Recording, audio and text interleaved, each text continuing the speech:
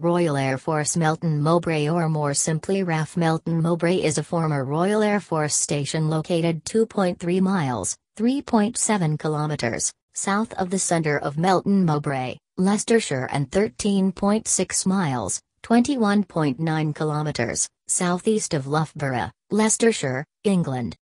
The Class A airfield was originally intended for aircraft maintenance but was taken over by RAF Transport Command. Many types of aircraft were flown from the airfield, including Supermarine Spitfire, de Havilland Mosquito, Vought F4U Corsair, Vultee A31 Vengeance, Grumman F6F Hellcat, Douglas C-47 Dakota, and Handley Page Halifax aircraft, plus Airspeed Horsa and Waco Hadrian gliders. Citation needed. Units. Number 4 Aircraft Preparation Unit between July 5, 1944 and October 9, 1944. 1.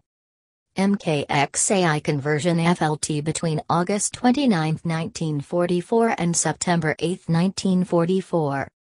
Number 306 Ferry Training Unit between October 13, 1943 and January 15, 1944. Number 307 Ferry Training Unit between October 14, 1943 and January 15, 1944. Number 304 Ferry Training Unit between January 3, 1944 and October 9, 1944.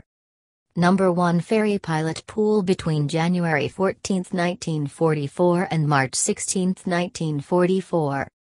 Number 1341 Special Duties FLT during 1944.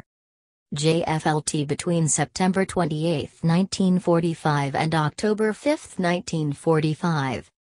Number 12 Ferry Unit between October 9, 1944 and November 7, 1945. Post-war.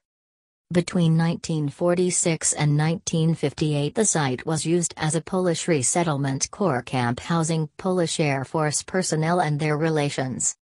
Melton Mowbray served as a Thor strategic missile site between 1959 and 1963, when 254 SM Squadron 3 operated a flight of 3 missiles from the base. 4. Current use.